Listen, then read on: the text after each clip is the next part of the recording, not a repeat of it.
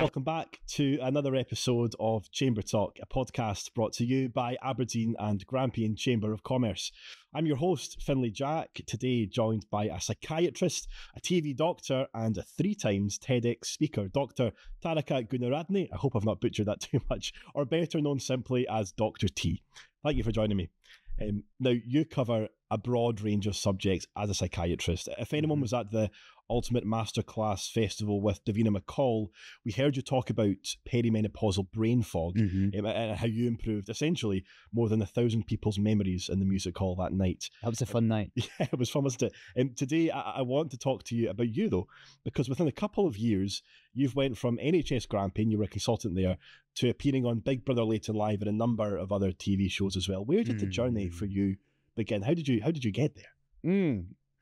By accident, I think is the short answer. Go on, then expand on that. Tell us how. Some of these things you plan and some of these things you can have to colour in as you go along. And I think maybe for me, it was a bit of a mix, Finlay. But the short story is that as I was working as a doctor, a big part of that is education of other medical students and other doctors. And so I was doing that month in, month out. Loved it, absolutely loved it. It was always important to me to communicate in a way that I would have got it. I don't know about you, but when I was in uni, I just couldn't pay attention to what they were telling me in the lectures. And I was like, oh, if only they could just communicate this in a way that I could understand. So that was really what I wanted to do for others. And so I got a lot of on-the-ground practice doing that.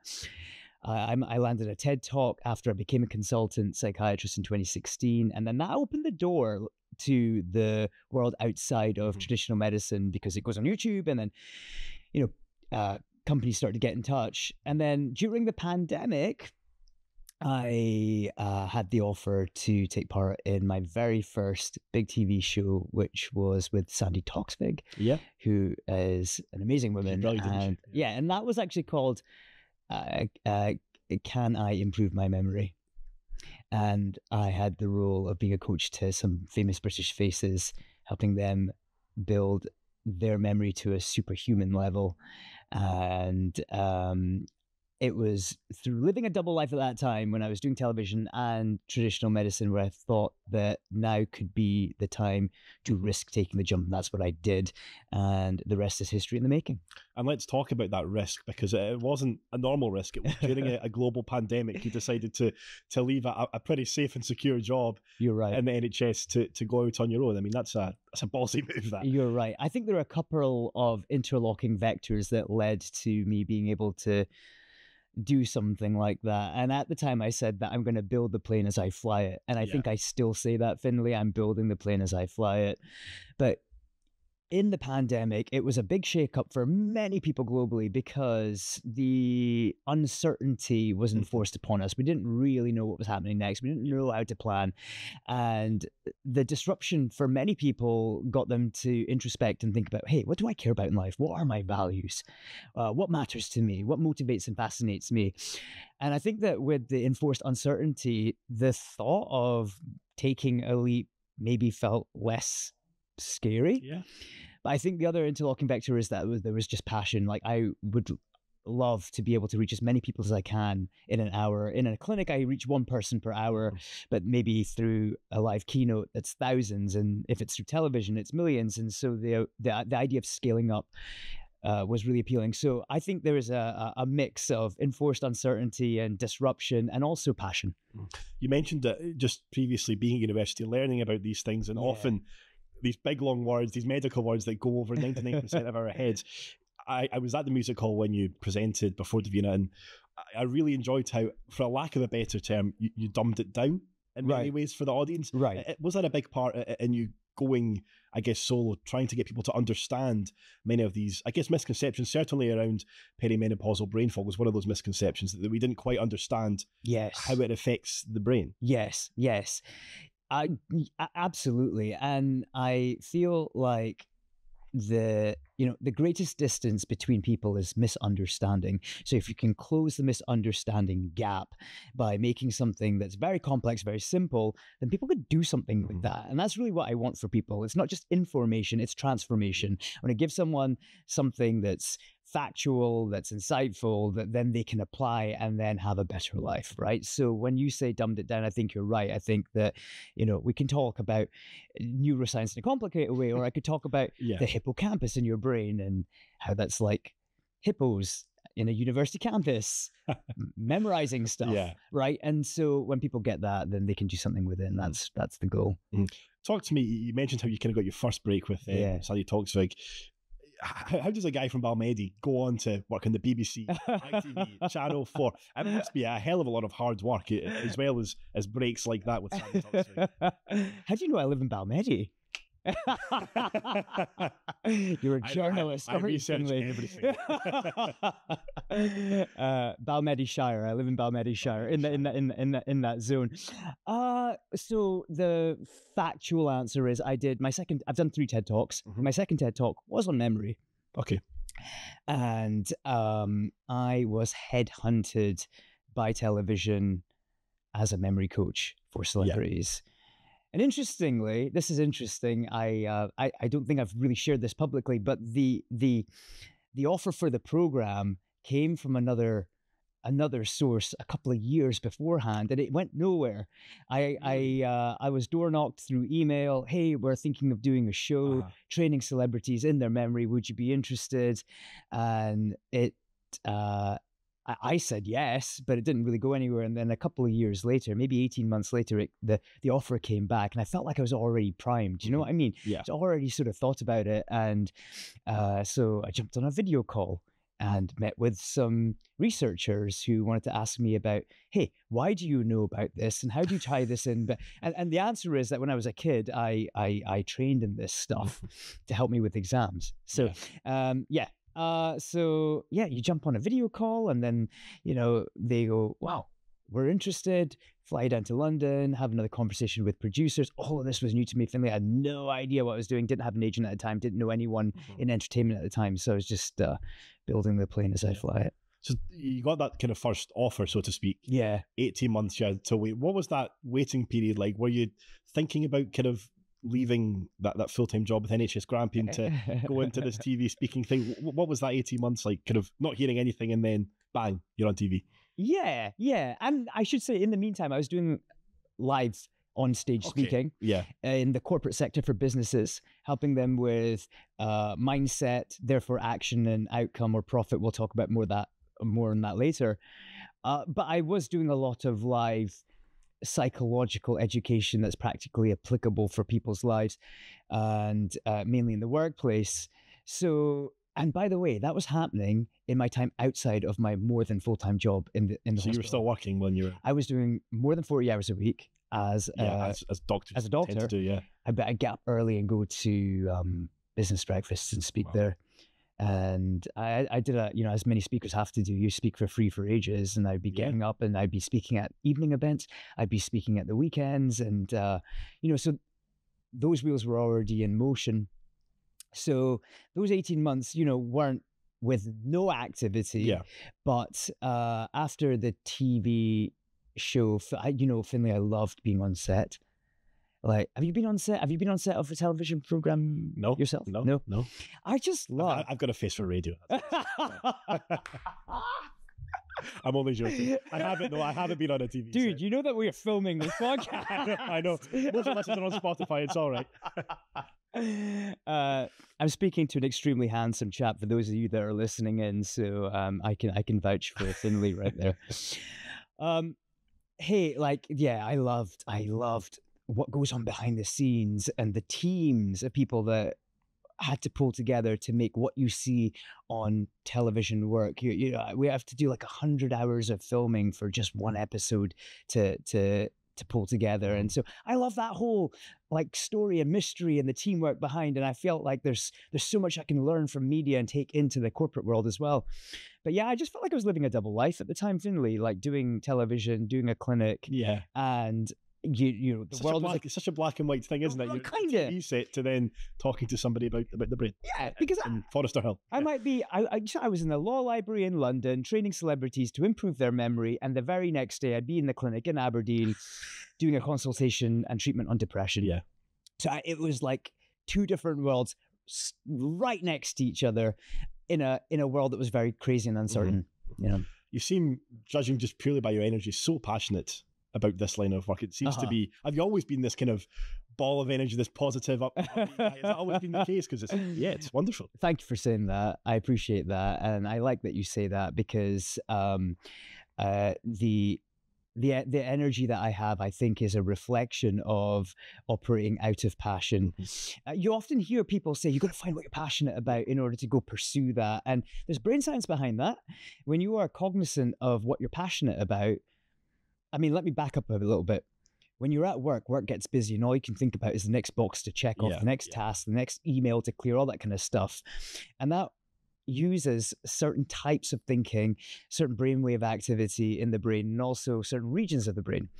If you are cognizant of what motivates and fascinates you, why you do, what you love, what you're passionate about, it lights up certain areas of your brain that improve goal attainment probability. Meaning that if I'm powered by passion, the chances of me achieving the goals that I set, and this applies not just for individuals, but for teams and organizations as well, it's increased. And so, I don't even feel like I go to work anymore, really. Most of the time, I feel like it's a joy. I feel like it's... Which is what we all aim for. Isn't it? Yeah. Let's talk about your blueprint, mind, action, profit. Just give us a rundown on what that is, what the meaning behind that is. Okay. So the word profit, let's clear that up first. The word profit, when you say that word, what do you think about instantly? Money is the first thing, yeah. And you're right to think that. But if you go back to the root word in Latin for profit, it comes from a word profectus, which means progress. The word profit really just means progress. And you can profit in so many different ways. You can profit financially, you can profit in your team's culture, you can profit in your well-being, you can profit in your relationships, etc., etc., etc. So really what I'm talking about is progress, growth. Everyone says yes to growth. If I go into a room of 1,000 people or 10,000 people and say, who's interested in positive transformation in some shape or form, whether it's in sport, whether it's in your social life at work, whatever, everyone puts their hand up, right? So I'm talking about progress. So this blueprint that I've created really just verifies that if you want to shape progress intentionally and improve it, there's a connection with what goes on in the brain. So I go, right, true or false, how you feel, in other words, what goes on in your mind influences how you take actions. It's true. Yeah. How you take actions influences the results that you get. It's true. So if we reverse engineer that, we can say that if you want to change results, you got to change behavior. If you want to change behavior, you've got to change the mind. Mind, action, outcome, or mind, action, profit. And so even for us here in Aberdeen, we would like to see the city profit. We would like to see the city's culture profit, energy profit, the love for this city, the opportunity, all that. We want to see profit everywhere, but it's going to come from how we think. And take action, both together. That's the mind, action, profit blueprint. It's the inextricable linkage of all three of these things that have an interplay, that if you have a helicopter view of what's going on in your mind, the actions you're taking, the results you're getting, and what you pay attention to. Because let's face it, when you pay attention to the things that are going bad, what does that do to our energy? It drops it, right? It changes our action. So it's all about that. I'm glad you mentioned the city centre there, because there is an increased focus right now on really improving it, really unlocking Aberdeen's potential. And a lot of that, as we've kind of spoke about prior to this, is to do with creative thinking. How do you harness creative thinking? How do you enable somebody to think creatively and reach the potential of that thinking? One of my favorite subjects, Finlay. You're reading my mind. And I'm the psychiatrist here, but you're reading my mind. I like this. Okay, look. St. Georgi discovered vitamin C, Nobel Prize winner. And he defined innovation as this: I'm seeing what everyone is seeing, but I'm thinking what no one else has thought. Yeah. So what does that mean? It means that the actions and outcomes that we get can be changed dependent on the ideas that we have. Where do these ideas come from? Well, the neuroscientific explanation to that is that your brain has a big part to play in that. However, what's really interesting is that our ability to generate ideas can vary dependent on how stressed we are, how much of a break we take, right, what we're doing. Do you get your best ideas when someone's telling you off and shouting at? No, right. It's probably on a walk. It's probably in the shower. When you're relaxed, yeah. When you're relaxed. So if you do a head scan on someone and look at the brain wave activity of someone that's stressed versus someone that's relaxed. When you're in stress mode, and we're geeking out now, but let's do this a little bit, you'll see a preponderance of what we call beta wave activity. I'm focused, I'm thinking, using my memory, I'm stressed. Like maybe in a very pressured meeting. Yeah. When we go for a walk, when we are having a shower, when we're chilling out, we'll see an increase in alpha wave activity. In fact, when you close your eyes, if you and I just close your eyes right now, we'll see on EEG an increase in alpha wave activity. What's interesting about alpha wave activities is when you're in that state, your brain is able to create more non-literal solutions to problems. Like it's easier to think of something really cartoony, like you're riding a stegosaurus into a fast food drive-in, right? When you close your eyes, it's easier to picture. Why? Because we get an increase in alpha wave activity and we can be more creative. If we are sitting stressed, worried about everything that's going wrong, if we're having meeting after meeting, back to back with no break, if we aren't actually opening up space for creative thinking, we aren't going to create the ideas that we need. Innovation. I'm seeing what everyone is seeing, but I'm thinking what no one else has thought. Is it difficult to create that alpha wave activity? Most of us live busy lives that often can be stressful. Is it difficult to find that balance, draw that line, and be able to relax? Yeah. And part of that is the hustler's fallacy, the dopamine loop drug that goes on in our mind, whereby we feel like we have to take action, and if we don't, we're falling behind. When in actual fact, and let's go back to a very famous book, The 7 Habits of Highly Effective People by Stephen Covey, one of the habits is take time out to sharpen the saw, right? And a true story, I would go to B&Q every year to go get a real Christmas tree, because that's what my wife's into, real Christmas trees. Yeah. And they're more expensive and they're more effort. The sap goes everywhere, but that's what she likes. Anyway, so I bring it home, and then they tell you don't plant the Christmas tree. They say saw off the end of the Christmas tree, which really boggles my mind because someone has already sawn the tree. Nonetheless, you got to saw the end off. Now, I have one of these like budget saws. Yeah. And year one, saw the end off, fine, good. Had Christmas. The next year, buy another tree, use the same saw it off, but it took a bit longer. Year 3, same saw, new tree, even longer. Year 4, I literally had to karate chop the tree. I was beating the trunk of the tree with this blunt saw. And that's my point. My point is, if we aren't disciplined enough to rest, if we aren't disciplined enough to agree with how our biology works, then we will never get those results. And so if we want to be more creative, we got to create time to be creative. You spoke in depth at the Ultimate Masterclass Festival about memory, about it increasing your memory. This was tailored to perimenopausal brain fog, but I know it has a much broader message as well. And this is a difficult question, I'm sure. If you could give anyone a single piece of advice to improve their memory, what would that be? Attention is the highway to memory. A lot of our forgetfulness is not because we have a bad memory, but because we didn't pay attention to the information that landed right in front of us enough to shuffle that into our long-term memory. And so it evaporates from the inbox tray, which is our short-term. And this happens all the time. When you meet someone for the first time, they tell you their name, and 10 seconds later, you've forgotten. Now it's too late to ask them.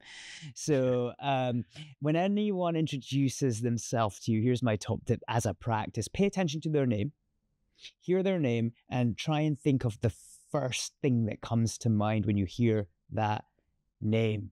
So if someone said to me, hi, my name's Tom, the first thing that comes up in my mind is Tom Cruise. And I'm just now imagining this guy flying a tomcat. Yeah. Okay.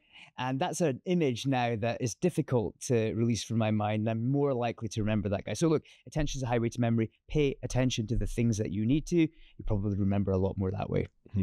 It's interesting. I kind of feel like everything we've spoken about here, and I guess it goes hand in hand with your work as a psychiatrist. Yeah. It all kind of blends into having a positive, happy mental health. How vital is that? Because to harness this creative thinking, you need to be able to relax, which is difficult if you're struggling with mental health conditions. And to pay attention can be hard if you're feeling perhaps anxious or if you're depressed. My goodness, you're right. Concentrate. Yep. Do you often feel like perhaps we don't prioritize our mental health as much as maybe we should? 100%. thankfully things are changing a little bit. But if we go back to mind, action, profit, and this is neuroeconomically proven over and over again in the studies that we look at, the healthier you are mentally, the more money you will make. That's mind, action, profit. It's as simple as that. And so we definitely need to prioritize. Hey, in the pandemic, I made up an acronym in the shower. Believe it or not, it was in the shower. It was in the shower. Using the alpha waves. Now you're talking. God, I'm a genius. So I came up with what I think is the most helpful well-being framework, at least for me, that I've been teaching all over the world ever since that shower. Okay. And I say, look after your swans. It's an acronym that I made up. It's well-being made simple. Will I tell you what it is real quick? Number 1, look after your sleep. It's a non-negotiable. Number 2, the W, hydrate. Look after your water intake. The A is get moving. You got to look after your activity level. The N is feed your mind well. So look after your nutrition. And that final piece of the puzzle, S, is you got to look after your stress. If you just do those 5 things, and for those that are listening in, just write this acronym down, stick it on your fridge, somewhere where you're going to see it, like every day. Tell the people in your team and at home, kids get this too. Look after your swans: sleep, water, activity, nutrition, and stress. 5-fold framework for better mental health. Wonderful. I think that's a perfect place to end. Thank you very much for joining me. I've loved that. It's been really, really interesting. I've loved chatting to you, getting to know you. Nice. Thanks for joining me. Thanks again for listening. Please do drop us a like and share the episodes if you can. I've been your host, Finlay Jack, and I'll see you next time.